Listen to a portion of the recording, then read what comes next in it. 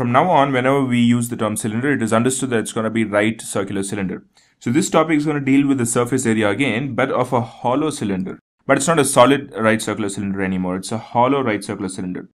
Now, why do we have to do hollow right circular cylinder or hollow cylinder?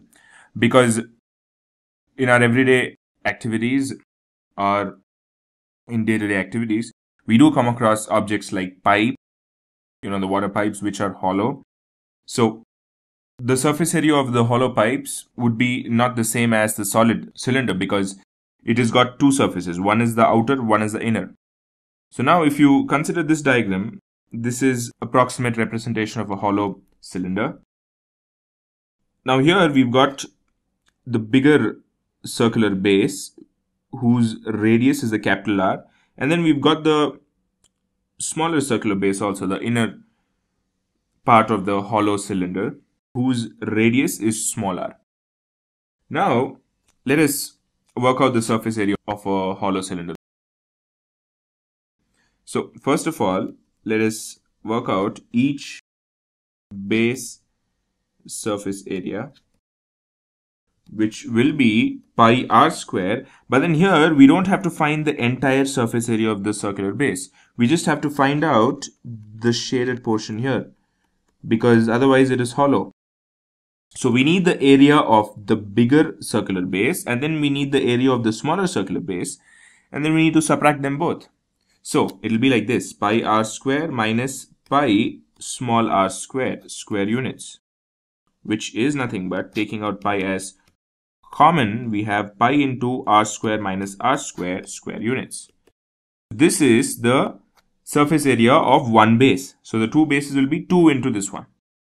So now the next point we have to calculate is the curved surface area or the lateral surface area. In this case, it is a curved surface area. We've already discussed this. So this will be, now this is not a solid cylinder, this is a hollow cylinder. So it's going to have an external surface area as well as an internal surface area. So it will be, curved surface area will be the sum of external surface area plus internal surface area. Now the external surface area will be 2 pi capital R into the height. The height is going to be the same for the external as well as the internal. Only the radius is going to change because the external surface area is going to have a bigger radius and then the internal surface area is going to have a smaller radius. So 2 pi r h plus 2 pi small r h. Again, taking out 2 pi h as common, we have 2 pi h into capital R plus small r, square units. So this is the total curved surface area of the hollow cylinder. Now, what is the total surface area of a hollow cylinder?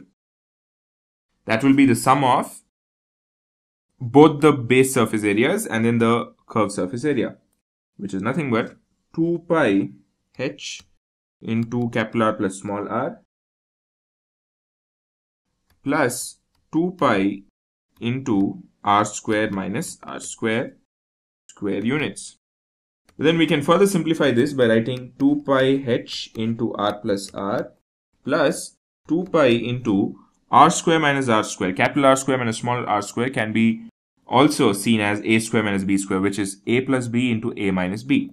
So this will be r plus r into r minus r, square units. Now again, considering this term and then this term, we can take out 2 pi into r plus r as common.